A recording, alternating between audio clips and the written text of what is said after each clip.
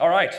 So I'm sure you'll all be happy to hear that this is a sponsored talk, also known as a thinly disguised marketing pitch. Boo, hiss, boo, boo, boo. Okay, so if you would like to leave the room at this point, like this gentleman, there's a much better talk on numpy. Just make your excuses. We won't be offended. We totally understand. But in order to expiate our own guilt and make this as good for you as possible, we'll promise several things. First of all, everything we're going to show you today is entirely free and will always be free, so it's just out there for you guys. And then secondly, we're going to do the entire presentation through the medium of interpretive dance.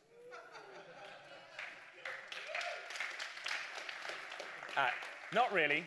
It will instead be through the medium of a small sketch show. So we'll introduce the cast of characters.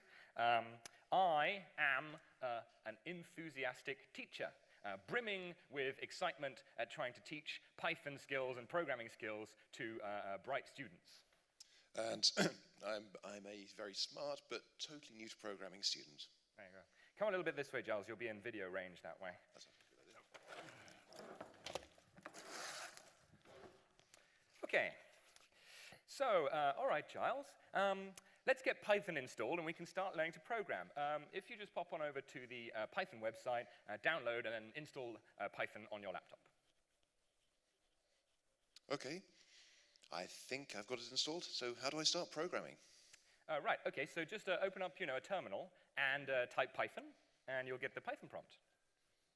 No, it says command not found. Okay. So listen, Giles, when you downloaded the DMG Mac installer thing, did you drag that to the applications folder? I'm on a PC, I'm not on a Mac. Of course he is. All the students have got PCs. Right, okay, so Google's frantically. Right, I think if you have managed to install Python correctly, it says here that you have to add Python to the path, because although that is an option in the Python installer these days, which is wonderful, that's unticked by default. So what you need to do, Giles, is just add the Python's directories to the path environment variable, I have no idea what you just said there, Harry. Okay, all right, okay. Installs Windows onto virtual machine, tries to get XP working. Right, it looks like what you need to do is click the Start button, then you go to Control Panel, okay. Then you go to System Settings, then you go to Advanced Settings, then you find the entry, yes, you find the entry called path, right, which is a long string of text characters, and then you need to add this, okay? So you have to type this right. Okay. C:\/ Python 34 / semicolon C:\/ Python 34 / scripts semicolon, and then the rest of the text that was already there. But Harry, you just said 3.4, right? Yeah, 3.4, yeah. No, but my friend Jane said that 2.7 is the one that everyone uses. The 3.4 is just some fancy thing that nobody actually uses. So that's when I downloaded and installed. Should I put 2.7 instead? Yeah, okay, all right, yes, no, we do need to use 3.4, and now cue a massive rewind as we go back to the start of this story and do it again, except this time with Python 3.4. Although, of course, that then introduces the fun of installing two different versions of Python on the same system, which you might be able to get working on Linux, but on a PC, finding one executable that's going to be Python 3 in Python, as we all know, is not necessarily the easiest. But let's suppose that we get more or less to the end of that. We've got the right version of Python installed, haven't we, Giles? I hope so. Good. So let's try some programming. So in your Python prompt, will you type for me, type exactly this, it's important that you have to have the syntax right, print, open brackets, quote, hello world, close quote, close brackets. All right, and if you do that, it should actually print something out to the screen. Yeah, it prints something out. What does it say? It says syntax error. Right, okay. All right, well, why don't we just come over there and take a look over your shoulder, and then maybe I can see what you've typed, and I'll be able to help. But you've kind of forgotten we're in totally different countries. Oh, that's right. We're in different countries. I can't go and look over your shoulder. Boy, this makes debugging your issues a lot harder. Yeah. So, Harry, Yes? I'm actually no longer a PC user. I've suddenly become a Mac user. And actually, in the interest of gender balance, I'm now a lady called Gilesalina. And I've also been told that because I'm doing this astrophysics stuff, I need this external package called scipy, something like that. Okay.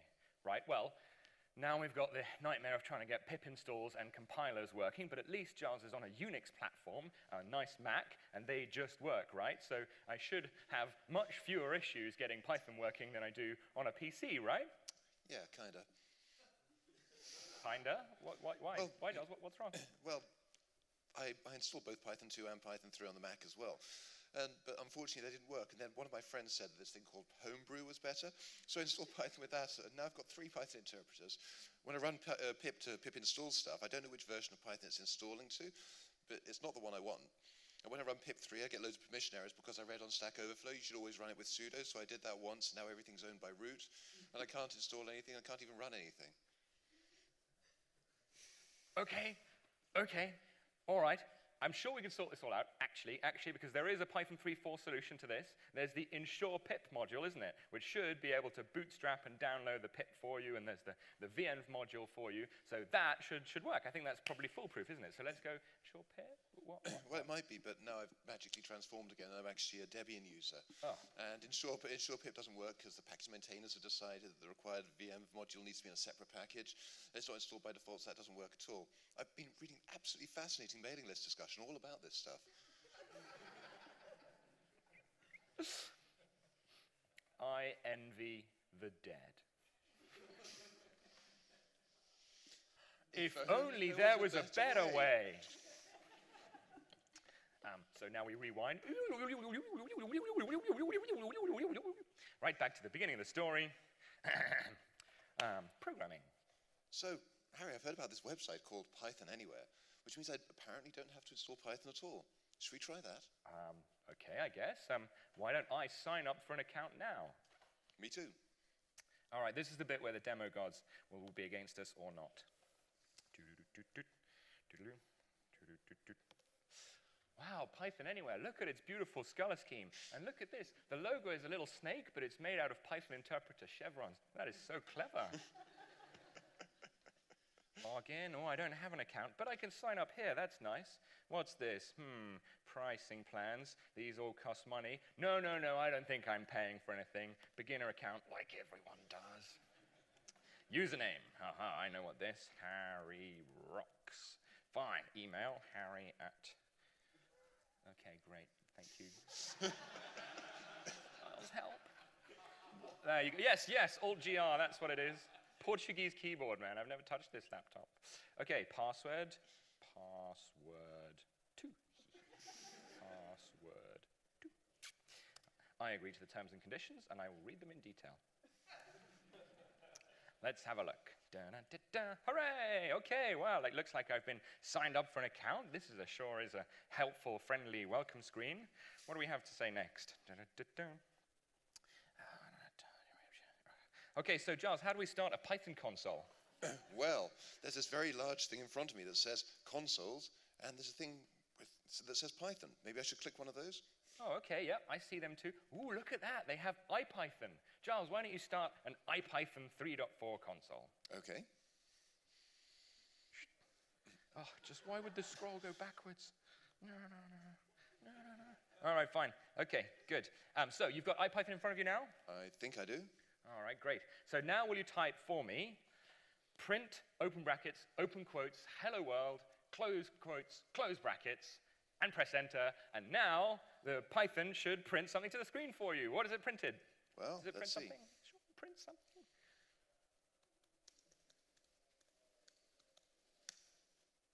Yeah, it prints something again. Oh, great. What does it say? Invalid syntax.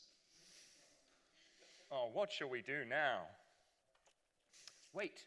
I've heard that PythonAnywhere has some education features. Giles, I've heard that too. If you navigate over to the accounts page, I think you might be able to specify me as your teacher, and then I'll be able to help you interactively. Well, let's try that. I'll show you what the form looks like. It's always a bad idea learning a programming language when you're actually tethered to your Android cell phone. Okay. What was your username, Harry? It is Harry Rocks. I use that everywhere. How do I spell that? HARRYROCKS.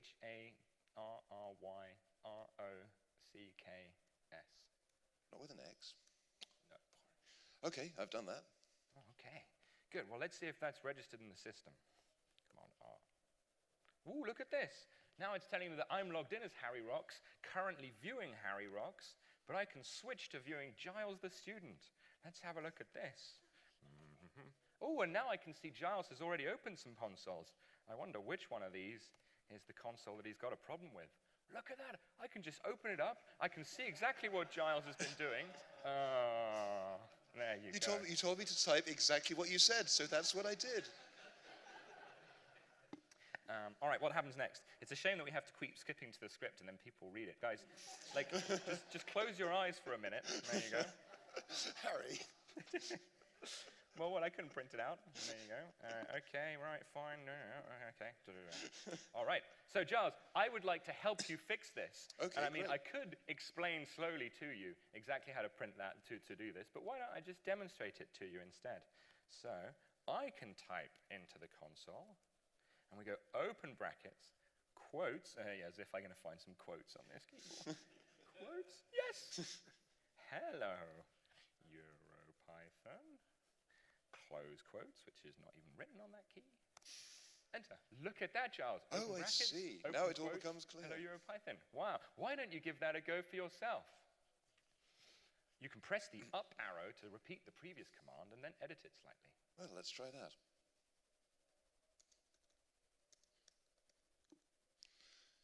Wow, if only I could type. Amazing. Don't you think the colors in this console are pretty as well, Giles? Yes, they are. Round of applause. Congratulations. But what about that scipy thing that I was told I needed to use? Oh, right. To install that or something? Oh, God, installing scipy. I don't know how that's going to happen. I mean, I remember doing this on my own laptop. You had to get a compiler. There's no way that this PythonAnywhere thing is going to be able to compile things. We're going to have to, like, download a wheel. I don't know what platform it is. No, Joe, I don't think. Maybe we should just leave the scipy thing for another time. I don't know. Well, all the scipy scripts I've seen start with this magic word, import scipy. Maybe we could try that. Maybe you could try typing it as well, because my internet connection's just disappeared. Yeah, okay. I mean, I know that it does say that on the instructions, but the thing is you have to install these things first. So, like, this doesn't work. You have to pip install it. Okay.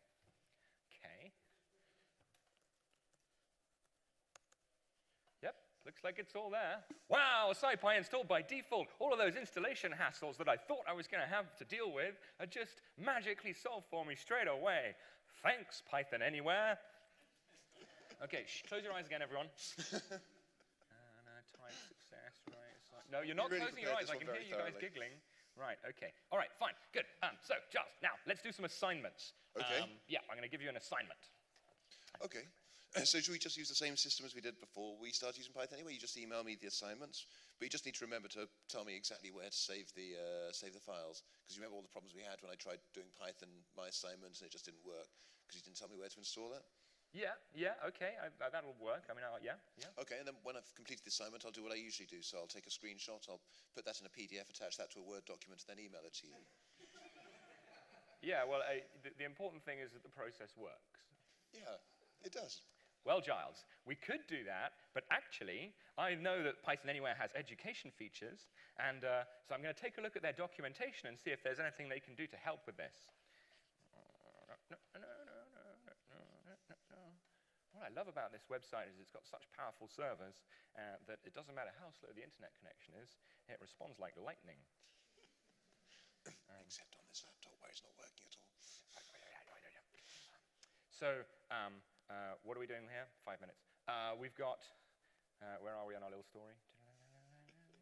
I'm reading the documentation and I'm finding out that, oh yes, magically, because I'm a teacher, I can actually access all of Giles's files directly. So, if I was to open up one of our little editors here, and I can go and start a new file, which I'm going to call week3.py. And then, okay, close your eyes. There we go. Command C. Command V. Oh, syntax highlighting, so pretty. There we are, we can save that.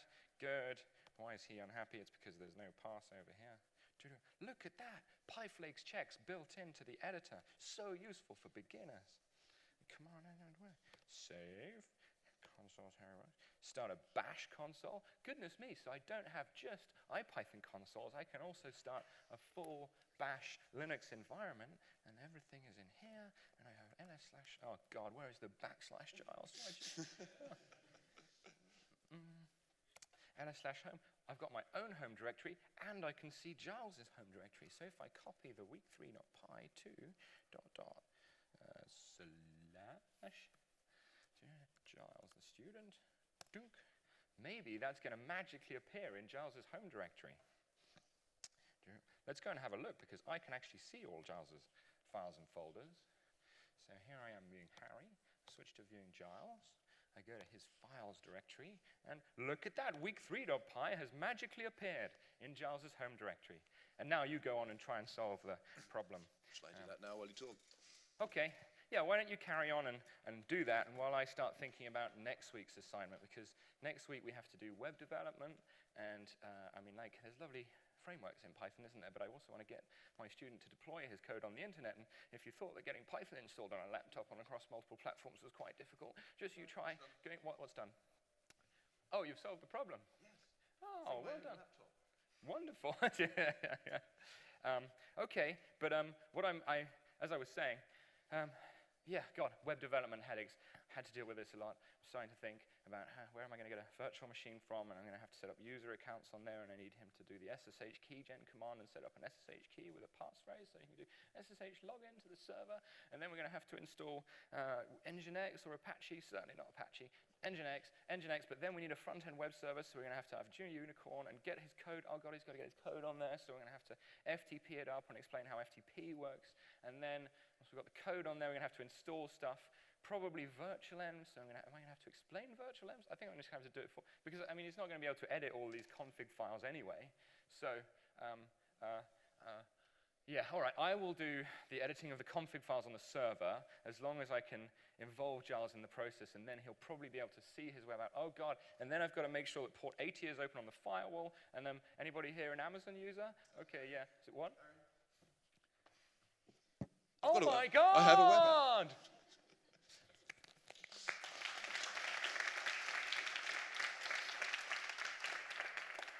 Okay, everyone, well, that was it. That's pretty much a tour of PythonAnywhere. I hope it wasn't too tedious. That was pretty much all of our features. There's a few other things you can do. You can run scheduled tasks. You can blah, blah, blah.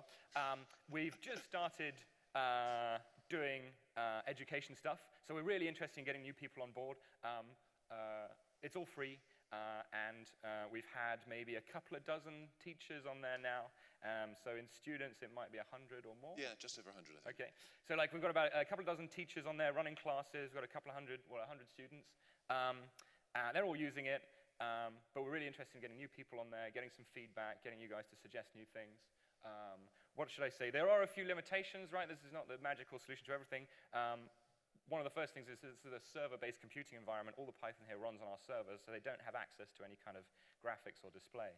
So, I mean, you can build a web application, you can have a lovely text console with colors, but you can't do Turtle, and you can't do Pygame.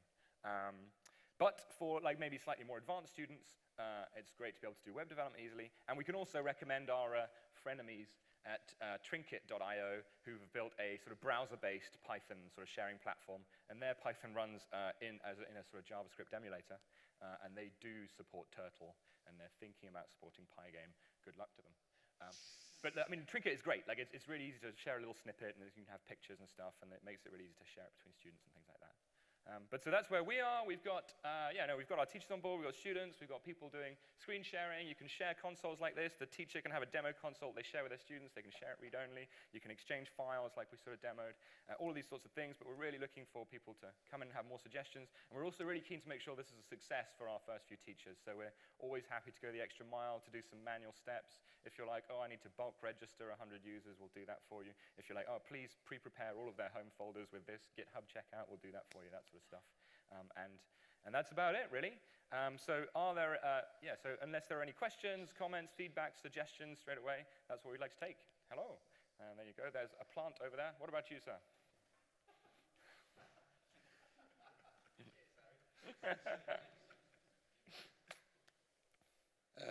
So the logistics was one of the things that I thought about.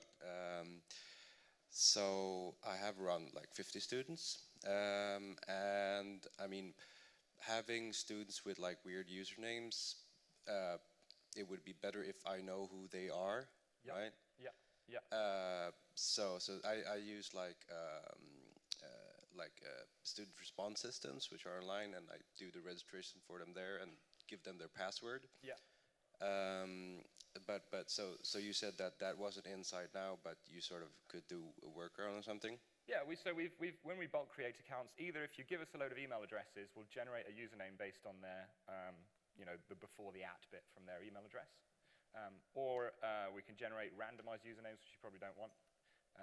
Those are the two options currently. And we can also go like your username, then 1, your username 2, yours there, something like that. So have another crack. Yeah.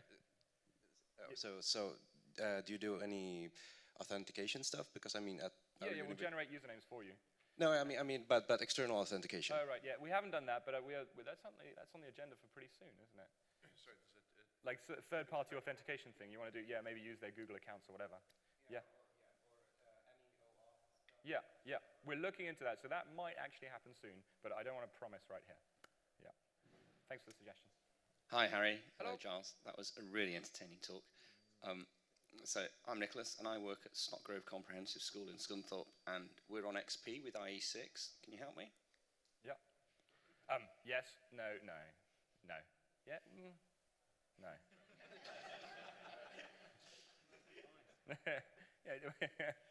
Yeah, that's a good point. I mean, like a lot of schools have got, one of the advantages here is that you're going to be able to run Python without installing software on school laptops, and maybe school IT systems are a bit conservative. On the other hand, if they're that conservative that they're stuck on IE6, maybe we really can't help that much. But it's worth a try, so we support more things than we thought. A lot of schools are starting to give out Chromebooks to their students, and then they're like, oh, wonderfully shiny, but no Python. So that's one solution for that as well. Okay. Anything else? Comments, reactions, suggestions on how to improve the talk? Look at that. Oh, yeah, brilliant. Yeah. Hide the script. Yeah. We did actually, yeah. Yeah, so another way that I use Python is during lectures I have like live demos. Yeah. And currently we have this web system which is actually also using Sculpt that Tinker is using. Yeah. And that enables me to sort of just give my students a URL. Yeah. They get it. They don't have to log in or anything. They can just follow along. Yeah. Is that possible with PythonAnywhere? Anonymous sort of. Anonymous console sharing to a wide. Yes. Yeah. We support so the console sharing feature where a teacher can see their students is actually grown out of a previous feature that we built. So anyone can share a console with anyone else on PythonAnywhere. And we've also got the ability to share it with anonymous strangers. So if you fill in an email address, we'll send someone an email with a unique URL to that console, and then they can go in on the internet without logging in, and they can see exactly what you're typing into that shell. And so you can send that, you can send that email to a group. And so you can send that to a mailing list, or we could include. Yeah. So everybody shares. Yeah, everyone sees the same one, but you can share it read-only, so it's a demo-only thing. Yeah. Yeah. Well, so that console, right, yeah, so that console is like a single console for the whole group. So then you've got the sort of read-only settings. If you did have your students all registered in, you can log them all in and then switch read-only on and off for one of them at a time if you want to hand over control to one student and things like that. Are you thinking that it would be nice to be able to share things with students and then they can sort of fork it and go off on their own? Yeah. All right, we'll have to think about how to do that. Yeah. Okay. Yeah. Good suggestion. You can give them something like what you Yeah. did earlier. You can give them that to fill in. Yeah. But they all had that to fill Yeah. in. And they all had their own. Yeah. All right. I think there's ways and ways to do that, but we could probably make it slicker. Yeah. Good suggestions. Thank you very much. Aha. Yeah, it looks really great, and there's lots of stuff for free, and I can see it being really brilliant. But obviously you're a company that makes money, so what are the paid options? What do you get for them? And sort of who's the target demographic for that? Well, because I might be interested, you see. Yeah, oh, right, well, if he's interested. So don't do the evil laugh. So, good question, obviously. Well, basically, you are the product. No, it's a freemium model, so we just hope to get, so if we have a sort of 10% ratio of users who end up needing the paying features, then we're great. So the education deal is like we get a bunch of students used to PythonAnywhere, so later on when they want to do some more professional programming, they at least think of us as an option, and then they So at the moment, all the free features is you can start up to 2 consoles at once, so you have to close one if you need more than 2. You can have 500 megs of storage. You can store 1 web application, which is at yourusername.pythonanywhere.com, and that's free. But the things you have to pay for is like, do you want more than 2 consoles? Do you want a greater CPU quota? So we start throttling people after, and it's the equivalent of like, what's the CPU quota for free users, 500? 100 CPU seconds. So if you max out the CPU for 1.5 minutes, we then start throttling it. I mean, not that aggressively, but like if you're really going to use it for serious number crunching, you might want to think about paying for an account. Although a lot of people don't, and we still do run their jobs for them. And finally, if you want to do any web hosting on your own domains, then we ask you to pay for that. So if you want to get away from the PythonAnywhere branding. So that's kind of the line at the moment. Charge for Python 2. I like that. Good question. All right, it's out of time. It's time for lunch. So thanks very much, Harry and Giles.